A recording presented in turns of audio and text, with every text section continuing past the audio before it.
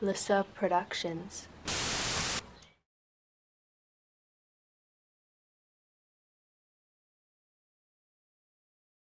Okay, welcome back to Experimental Physics. Today we begin a series of investigations on the harmonic oscillator. The goal of these investigations is to measure the motion of a mass on a spring under various conditions. We'll begin today with an investigation of free oscillations, so just a quick recap of the key points of the theory, and then we'll get into the details of the measurements that you'll need to make. The first assumption is that there is no energy loss. That is to say, when we stretch the spring, the energy put into the system by stretching the spring comes back completely in the form of kinetic energy of the moving mass. And the energy simply sloshes back and forth between potential energy and kinetic energy. So no energy loss. The second assumption is that the springs obey Hooke's law, which is to say that the force exerted by the spring is directly proportional to the amount of stretch of the spring. And there's a minus sign to indicate that the direction of the force is opposite to the direction of the displacement. Finally, we assume that Newton's second law of motion applies to this situation.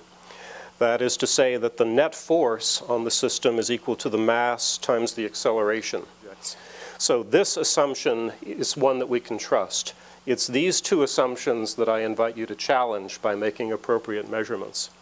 So if we make all of these assumptions, no energy loss, Hooke's law describing the behavior of the springs, and Newton's law describing the motion of the system, what we get is a period for the mass spring system that's related only to the mass and to the spring constant, according to the equation T equals 2 pi root m over k. So if we change the mass of the system, the period will change. But let me pause right now and call to your attention the fact that the system is not oscillating with quite the same amplitude that it started when I set the system in motion. That suggests already that maybe there is some energy loss. But the question is it enough energy loss to make this equation no longer valid? So what we're trying to do in all of our experiments in the course is to make measurements as precisely as we possibly can to push the theory to the limit and see where it begins to break down. So we'll investigate this behavior in our series of experiments today on the free oscillations. So we're using a linear air track which serves two purposes. It constrains the mass to oscillate in one dimension, and it also does a pretty good job of removing the friction from the system by allowing the object to ride on a cushion of air. The system consists of a large mass connected by springs to fixed ends on the track. And what you want to do first of all is to determine the mass of the system as precisely as you think you can. So we'll use a digital analytical balance to measure the mass of the system. You can just unclip the clips on the springs, record the mass. You might want also to check to be sure that the measurements are reproducible. So put the glider on the balance a couple of times and check for reproducibility. But is that all you really need? Notice that when the springs are attached, what's moving is not just the glider. Certainly the clips that attach the springs are also moving, and the springs are moving as well. So this portion of the spring is moving about as much as the glider, but this end of the spring is not moving. So what you'll need to do is to discuss with your lab partners how much of the spring mass you need to take into account in order to determine the entire mass of the system. If you neglect the mass of the springs, you'll be making a systematic error in the low direction. But if you include the mass of all of the springs, you'll be overestimating the mass. So think carefully about how much of the spring mass should be included in the total mass of the system.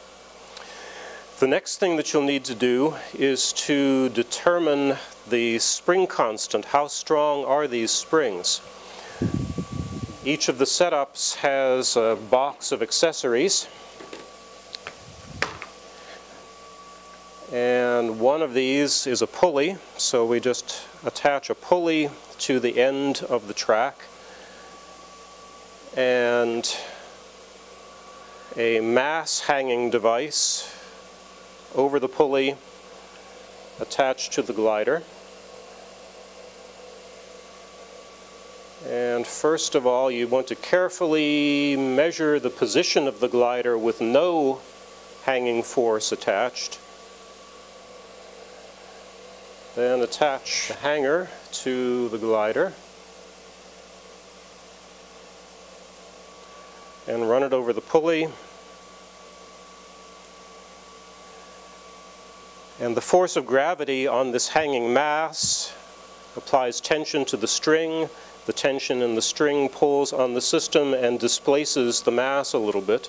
So you carefully measure the amount of displacement relative to where it was in equilibrium and record the force, which is to say the force of gravity times the mass, and record the displacement, and we'll plot a graph of the force against the displacement to determine the spring constant.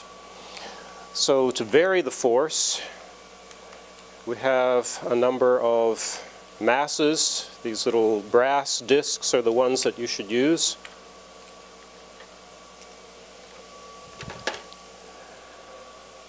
And one by one, you just hang a little more mass on the hanger, record the new position, and add a little more mass, and so forth.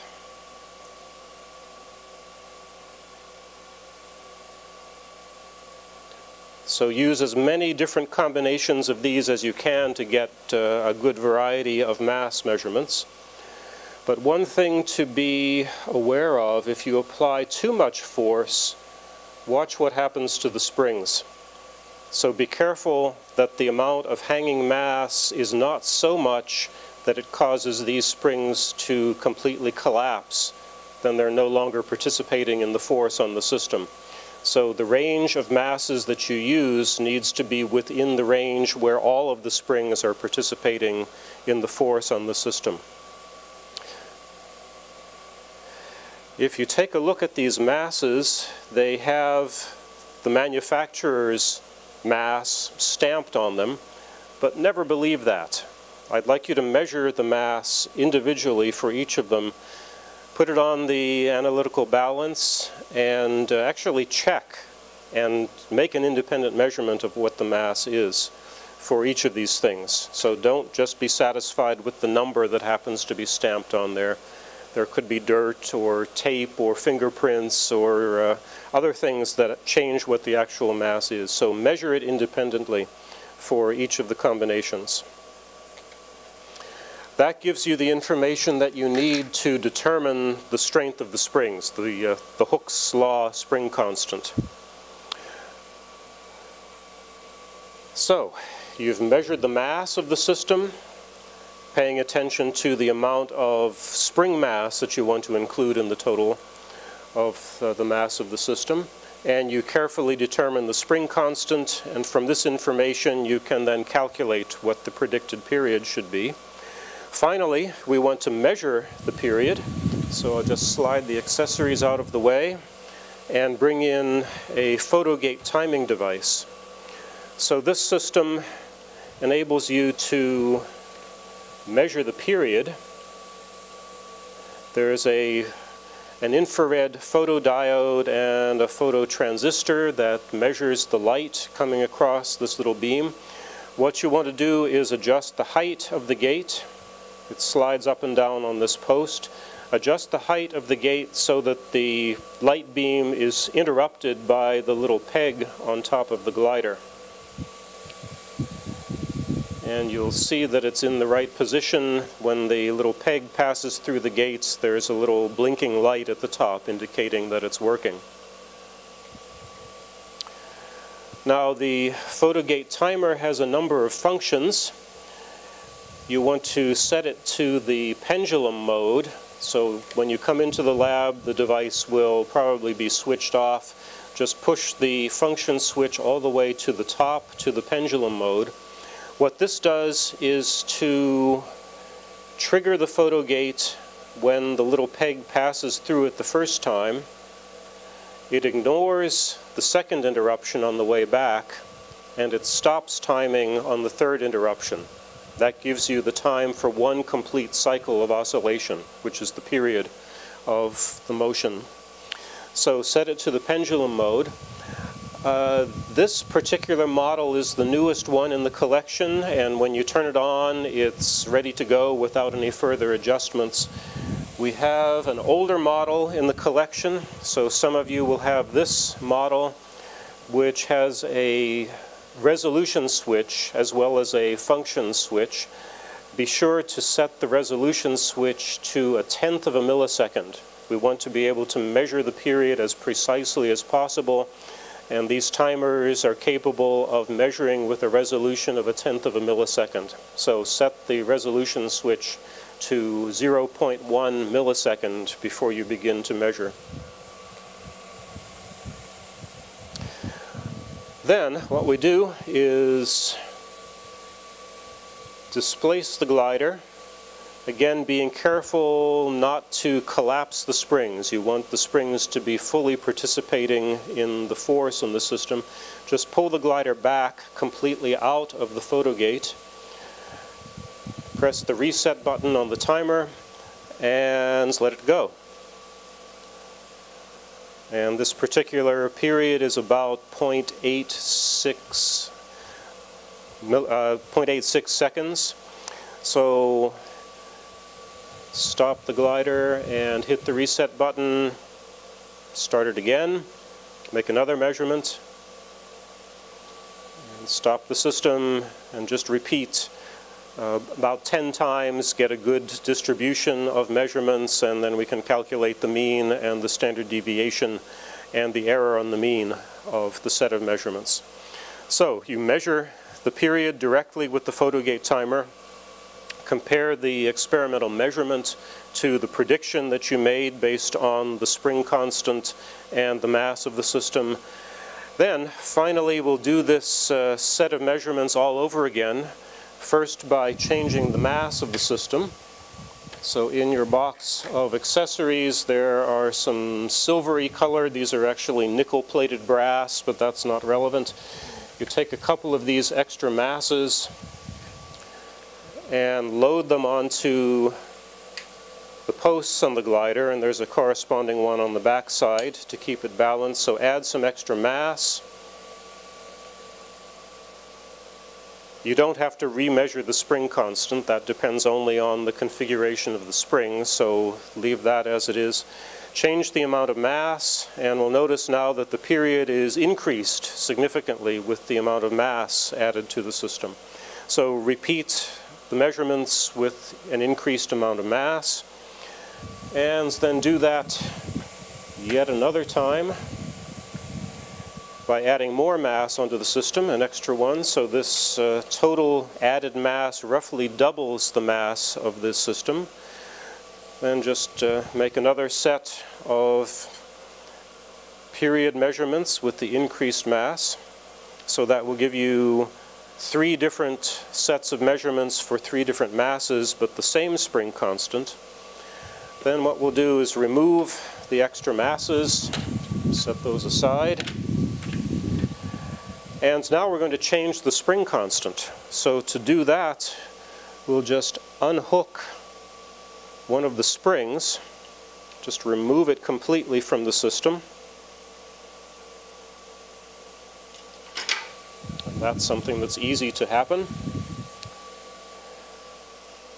And we just reattach the system. So now we've got 3 springs instead of 4.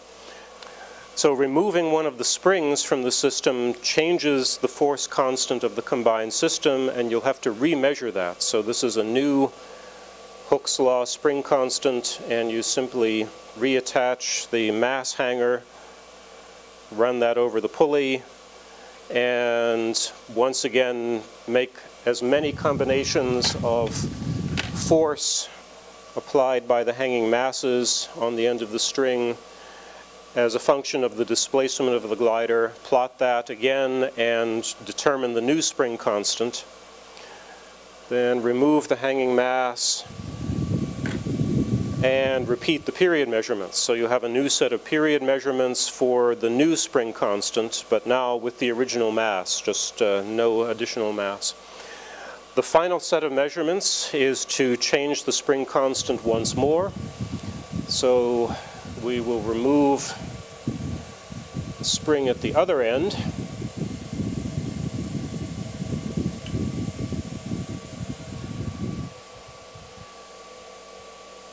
And now that's obviously a very different period because the spring constant has changed significantly. So once again, remeasure the force constant, attach the hanging masses to the system, and determine what this new spring constant is.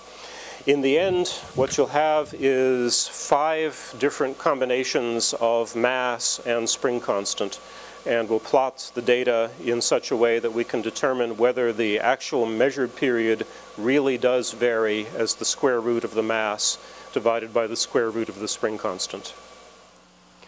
So just to recap the measurements that you're going to make and the thinking that you'll have to do about the free oscillations. You measure the mass of the system as carefully as you possibly can, taking into account how much mass the springs contribute to the system. We determine the spring constant by carefully measuring the displacement of the system as a function of the force applied and see if we really do have a linear relationship between force and displacement for the spring constant. And then we put all the ingredients together and predict the period, then measure the period carefully with a precise timing device and see if the period really does vary as the square root of the mass over the spring constant.